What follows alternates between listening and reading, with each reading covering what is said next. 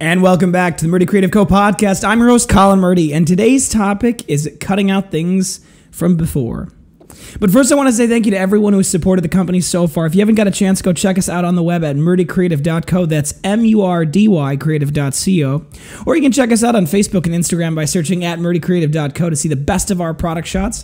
Follow us on social media to keep up to date with our daily photos and be sure to be the first one to know about new product launches. You can also use our subscribe button at the bottom of our website to be included in all of our new product announcements. Be sure to check out our laser engraving, personalization options, and exclusive colors on our website, or you can get one on Amazon Prime. All right, so today is the first episode, actually, that I think we're going to be able to have available for viewing on Facebook and YouTube. Probably little snippets of it will show up on our Instagram. We're working on being able to produce content in a bunch of different ways. So for those of you who are visual learners, for those of you who are auditory learners, we can be able to help connect with you in a lot of different ways. So go check us out on our Instagram. We're going to be launching that YouTube. I'm going to be reaching out to my wonderful and beautiful wife, Leah, who is excellent at editing. She has her own YouTube channel. She's very good at it. So I'm hoping that she'll be able to help me along as we get started here. I'm also hoping that we're going to see a significant improvement in both the audio and video quality as time goes on. So for those of you out there who are part of the Murdy Nation who've got some practice or some experience in how to do this, I would love to hear more about it. My background's in marketing. My background is not in any sort of production. So I'd love to hear more about ways that you think we might be able to improve this. If you've got equipment that you think is good for this or other things that you might have, we really appreciate any sort of input that you can provide. All right, so corrections from Karen Sue. Today, I'm sure we've got more in the chamber. There's a bunch, but I'm hoping that she'll send me some more today. So if you're out there and you're listening, Mom, which I know you are, please send me that list of them, because that actually was really helpful when it was time to set those up and get those sent out. And for those of you who didn't get a chance, if you listen on Sunday, yesterday, we actually had my mother on the show, which was just a real joy, a real pleasure. She is actually a really wonderful woman, a brilliant woman who's been a wonderful role model for me for many, many years. So I appreciate her input and her experience, which is very applicable for anyone out there trying to start something new. She talked about how you reap, using that acronym, how you reap the benefits using some proper tips and tricks, and I think they're all excellent out there. So if you haven't got a chance to go listen to that podcast, go check it out. But that's all we got today for that segment. So we're going to talk today a little bit more about getting rid of things from the past. Now, I'm going to specifically, there's something specific that brought this up, and I'm going to use it as an example, and then I'm going to go more into detail. So a long time ago, it was Christmas of, I want to say 2015, 2016 maybe. My parents got the four of us boys. It was actually brought by Santa Claus, but my parents brought us a 2008 Ford Focus. And it was a stick shift because Mother had once heard that a big issue with drunk driving in college is that the DD is someone who doesn't know how to drive stick, and the person whose car they're all driving in is a stick shift driver in a manual vehicle, and that all of a sudden the person who is drunk who knows how to drive stick is the one that ends up driving. So my mother heard this and thought that it was appropriate that all of her boys learn how to drive stick, which we ended up doing. And at the time when we first got this, it was Christmas Eve, and we got our Santa presents. We opened up our Santa presents on December 24th after we go to church that evening, and it's my birthday. And so we were sitting there, and I was very excited about a present that was not the one that I thought I was going to get. And I opened up these keys, and I didn't know what they were, and I just thought to myself, oh, great, another car for my mother or my older brother to drive, nothing for me to drive. And actually I was very surprised to learn that the car was parked out a little ways away so we wouldn't find it. When I got there, though, I got into the car and I said, Mom, there's a third pedal here. What's that for? Little did I know that would end up becoming a big part of our lives. All of us boys drove it. It was really quite a fun time. The little Ford Focus, that little black Ford Focus, was such a valuable tool for us for many, many years, and I have a lot of fond memories driving in it. We called it the Batmobile because it was fast and nimble as a little sports car. So, but I went into the shop today, and there's a lot of work that needs to be done on it. And I was sitting here, my wife and I were talking about it. We've got our other car, and the things are going well, and I work from home now, so there's not a lot of reason for us to have two cars. And I think it's time that the Ford Focus go to a better home, someone who maybe can take care of it a little better or can use it more, because we can't really. We don't really use it that much. And, particularly for vehicles, if you leave them sit without driving them, they go bad. Without being used, things lose their value. I mean, we talk about depreciation as this concept in assets, right? And in business, the machines that you have over time, they wear out, and that's depreciable. That's what happens. Time eats away at value.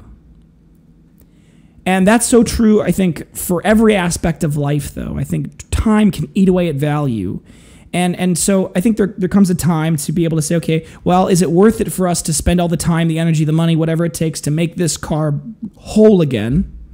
Or is it time to let it go? And this is something that is very big. Obviously, right now, we were in the midst of a move, and my parents are actually in the midst of a move. And a lot of emotion has come out of this nostalgia, this look at the past, and this step in the backward direction, I say, kind of looking in the rearview mirror. And the memories, and there's a lot of memories tied to things in our lives. There's intimate, tight, very cherished memories that are associated with objects. And we don't want to let them go. We're afraid that if we let go of the physical object, the memories will go away too. I think that's silly.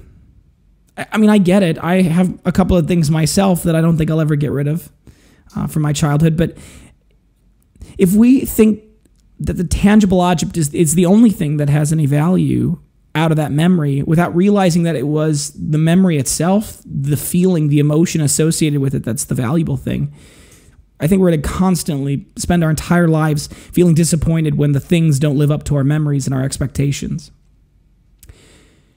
And I think the same goes for every sort of idea out there, too.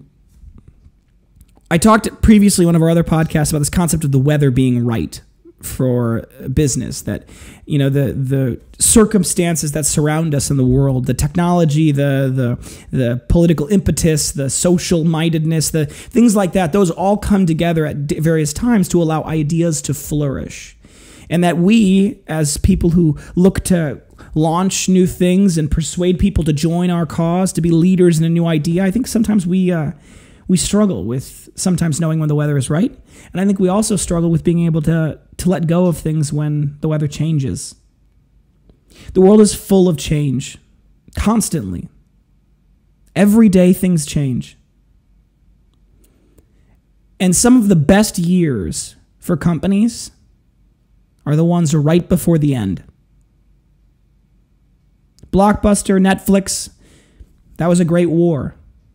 Blockbuster thought they were winning, and then they went out of business. Some of the best years of companies are right before the end. And there's a good question. Why? Why does that happen? Why, in the peak of our prowess, our business-mindedness, how at the top of our game do we fail? And the answer is that we hold on to the things we've gotten good at. We hold on to things that we should have gotten rid of, that we should have cut out.